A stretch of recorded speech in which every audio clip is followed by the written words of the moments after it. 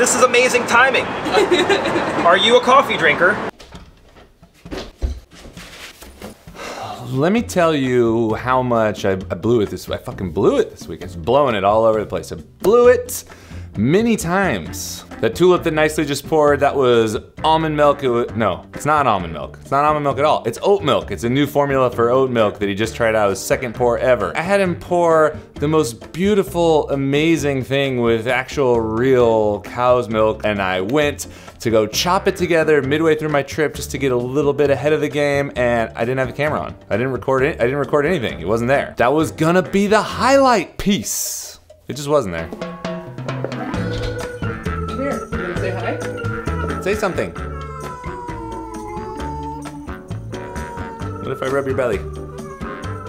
Second thing I blew it on was, out of everything that I packed, I didn't pack my battery charger for my camera, and these little Sony cameras, they just eat through batteries like it's no tomorrow, so I couldn't really shoot a lot. It's like if you put the battery in the camera, 10 minutes later, dude, it's toast. I don't leave the house without 5 batteries, and sometimes that's not gonna make it through a day. It's disgusting. My life's just one mistake after another mistake after another mistake. So aside from visiting Menotti's shop, I was in LA to do some podcasting. We got some awesome guests coming up on the Cat and Cloud podcast, and one of the people that I podcasted with was Jeff. So Jeff is a photographer. He's a commercial photographer, freelance. That's what he does for a living, but he's really in tune with coffee culture, and he's writing a book. He's got a coffee project called Americano Mondays, and I went over to his house to podcast with him and ask him a little bit about what coffee culture means to him and what Americano Mondays means to him. So we're gonna rewind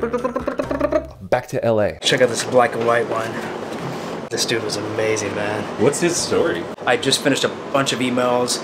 I had 1 hour before I had to go pick up the kids, and I was near Santa Monica, and I was like, I need to go do something freaking creative. I'm sick of emails right now. Put an hour on the parking spot, walked down to Santa Monica Pier, saw this dude, and was like, yo, can I take some pictures of him? And it was so funny. He said, first let me put my teeth in.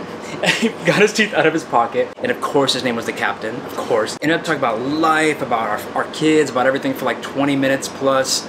Took a bunch of beautiful photos of him, shook his hand and walked off, and that was it. But got these beautiful photos of him, so, of the captain.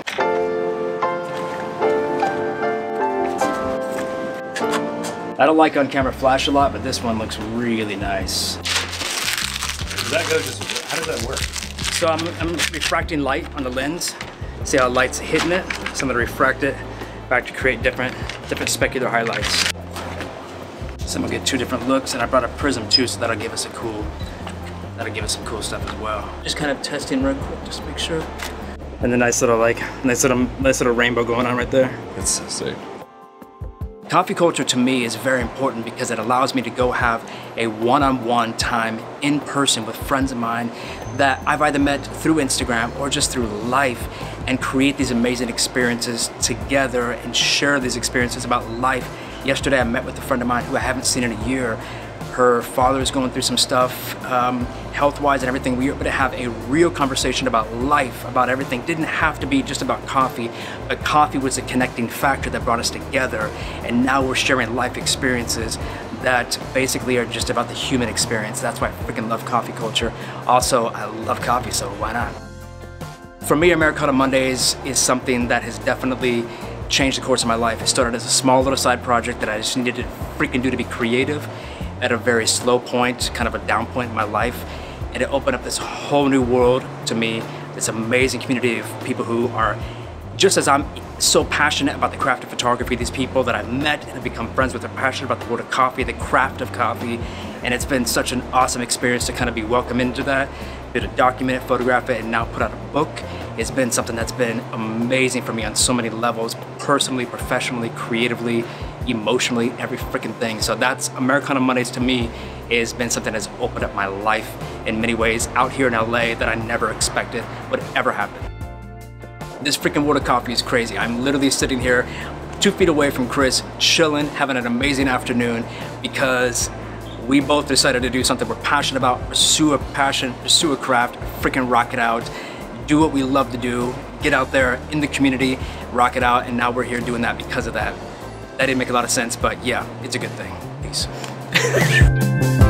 I can't wait to edit the podcast with Jeff. He's a natural born storyteller. It's the intense enthusiasm that you hear from him talking right there, that's reflected in the podcast times 10, and it's so amazing. And the other guest that I recorded is kind of a big surprise, and I think there's a lot of things on my mind that I need to unpack, and I'm gonna level with everybody. I'm gonna be just really honest right now. I'm pretty damn behind where I want to be with the video. I usually pride myself being someone who is just one step ahead. I've got things in the pipeline, I've got things planned out, but this week I got really behind and not having the batteries with me, which was my own fault, put me way back from where I want to be. So it's Sunday, I upload these things for Monday, so they go out Monday first thing in the morning, and I need to power through it. And I was having that moment of beating myself up where it's not gonna be good, it's not gonna be tight. I've gone the extra mile the last few videos to make it something that people really want to watch and just kind of express myself more in my craft, and that's been really fun for me. And now I feel like I'm doing this last minute Hail Mary situation, so it's kind of stressful, but I know that if you're pushing and you're pushing and you're pushing and you're pushing, at some point you're gonna get behind, and I can either dwell, Max.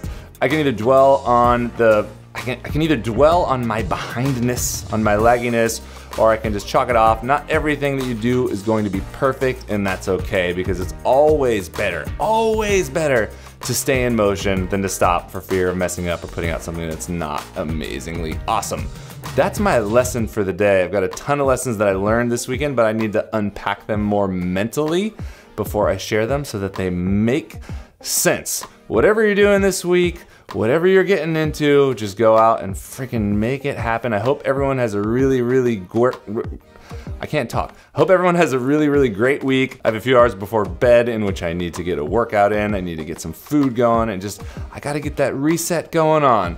So stay dialed, y'all. I will catch you on the flip side. Kill your week, whatever you do, and don't get down on yourself. Just play forward, you know what I'm saying? Peace. In camera at you. In camera is great. Okay. Oh crap, let me, this is a good one, man. You put me on the spot. I love this stuff. So are you like, so here, I guess you need like what focal length is that?